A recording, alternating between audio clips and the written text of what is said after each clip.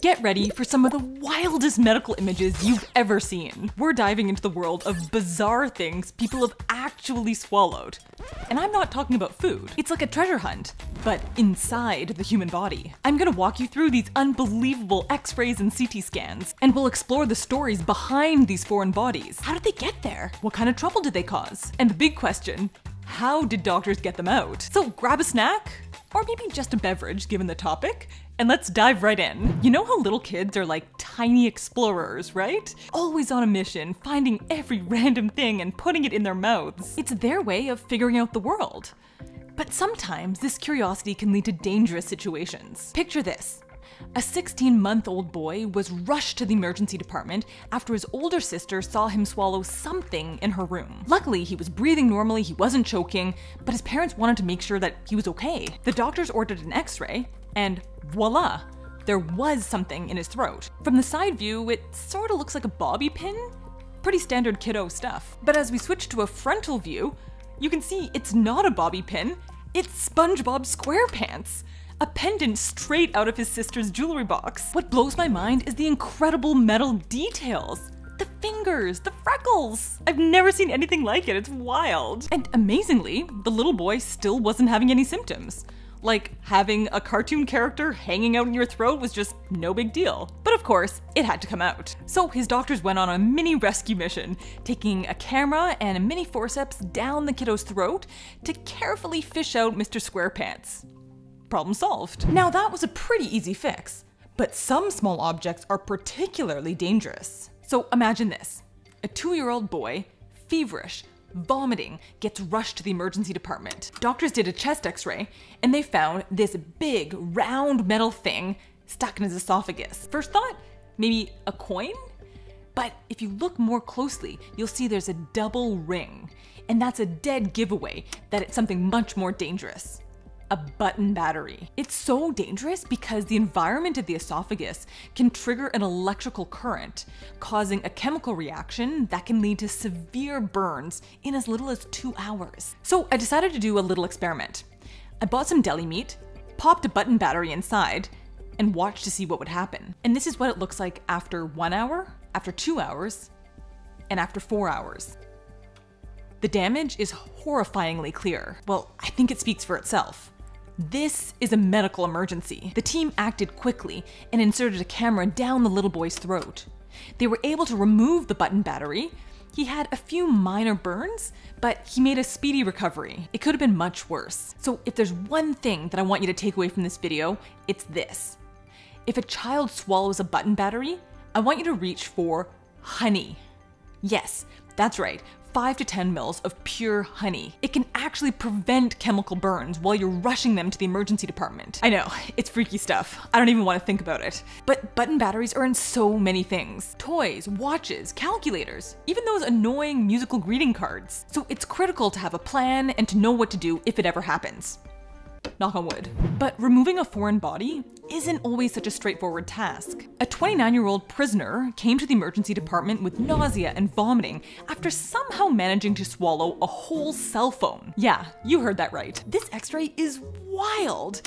You can see the battery and all the little circuits just hanging out in his stomach. Here's a fun fact. If something's over 6 centimeters, it's not usually taking the natural route out of the body. And this phone is definitely too big for that. The doctors first tried the camera down the throat trick, just like our Spongebob kid, and they took this amazing photo in his stomach. But here's the twist. The position and the shape of the device were just too awkward to pull out the same way that it came in. So it was time for surgery. Doctors had to make an incision through the layers of the abdomen, open up the stomach from the outside, and reach in to pull the phone out. Luckily, it all went smoothly and the patient made a full recovery. Okay, so in the last few examples, the foreign body was discovered almost immediately. But what happens if something gets stuck in your digestive tract for years? It sounds crazy, but check this out. A 76-year-old woman presented to the emergency department with weight loss and diarrhea. And here's her CT scan. You don't have to be a radiologist to see that something doesn't belong. Can you tell what it is? So it turns out that 25 years ago, she noticed a spot on her tonsil, and she was using a pen to poke at the spot when she slipped, fell, and swallowed the pen whole. At the time, she had an abdominal x-ray, which was normal, and her story was just sort of dismissed by her doctor and her husband. So this pen basically had a free 25-year all-inclusive stay in her stomach. Fast forward to now, and it seems like this pen might be causing her some symptoms. So her doctors went in with a camera and removed the felt tip pen. And guess what? After 25 years of sitting in stomach acid, the pen still worked. My pens run out in like a couple of months. So this case definitely highlights a few key points. 1, plastic objects don't usually show up on an x-ray. And 2, doctors and husbands shouldn't dismiss someone's story so quickly, no matter how unlikely it sounds. I mean, seriously, imagine knowing there's a pen inside you and no one believes you. And it could have been so much worse if it had punctured her bowels. I mean, that poor woman. Okay, here's another case where a foreign body was stuck for a long time.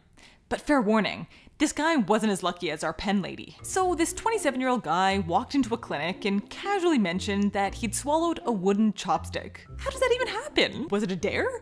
I mean, I just can't imagine eating dinner and then whoops, I swallowed a chopstick. Anyway, so he had an abdominal x-ray which looked normal, and his doctor suggested that maybe the chopstick had already been digested into fragments and that it would just pass through his system unnoticed. So apparently the last 2 doctors seem to have forgotten that plastic and wood tend not to show up well on x-rays. Falsely reassured, the man went home and didn't think much of it. Fast forward 9 months, he's back. But this time in the emergency department, doubled over with excruciating abdominal pain. His doctors ordered a CT scan, and they were shocked by what they found.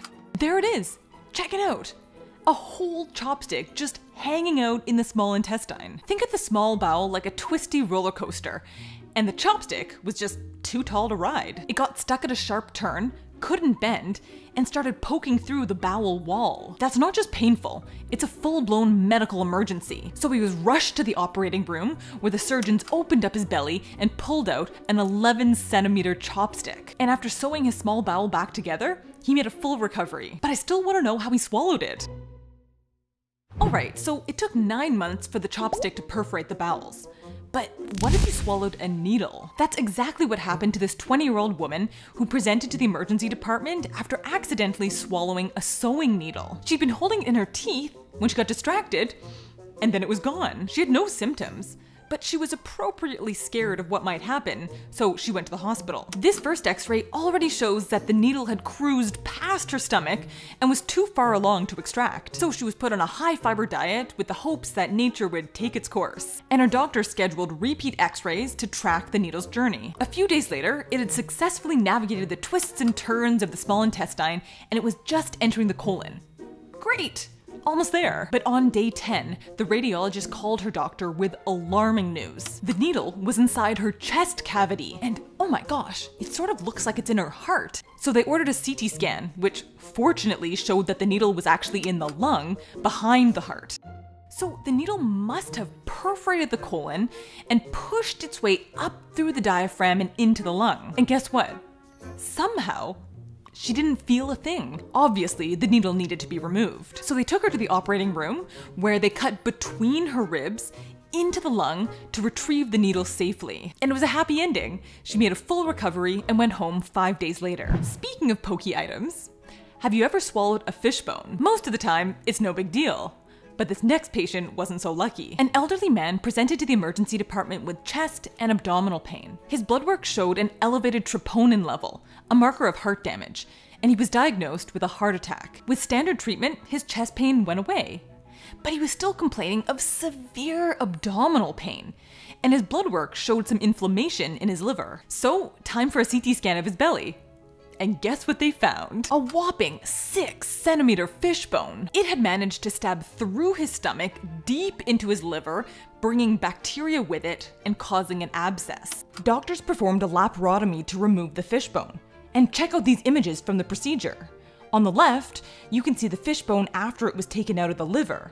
And on the right, you can see them draining the abscess. Talk about a fishing trip. The infection was treated with antibiotics, and he made a full recovery. Really makes you think. I mean, I've definitely swallowed fish bones accidentally in the past, but 6 centimeters, that's like a mini sword. Moral of the story?